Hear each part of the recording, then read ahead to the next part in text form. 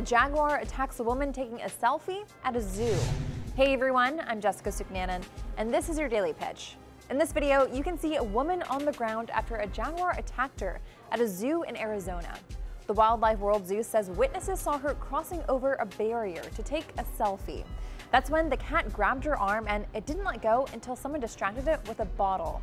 The woman has apologized to the zoo, and for the record, the zoo says the jaguar will not be put down.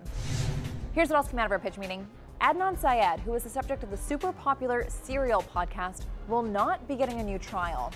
That decision came from Maryland's highest court on Friday in a 4-3 vote. Syed was convicted of killing his ex-girlfriend Hae Min Lee in 1999. His lawyers say they're still not giving up. All this is happening as HBO released a new documentary about the case on Sunday. Fans of Captain Marvel are celebrating a huge opening weekend. Marvel's first film starring a woman superhero raked in a whopping $455 million, making it the 5th highest international opening weekend of all time. Scientists say these guys spotted off the coast of Chile could be a new type of killer whale. They might look like killer whales, but they actually have a different body shape, a rounder head, and smaller white markings around their eyes. A team of scientists collected DNA samples from the whales to help them learn more.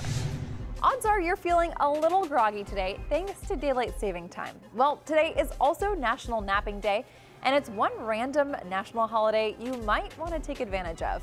Research has shown that in the days after daylight saving time begins, you're more likely to get into a car accident, be less productive at the office, and have cardiovascular problems.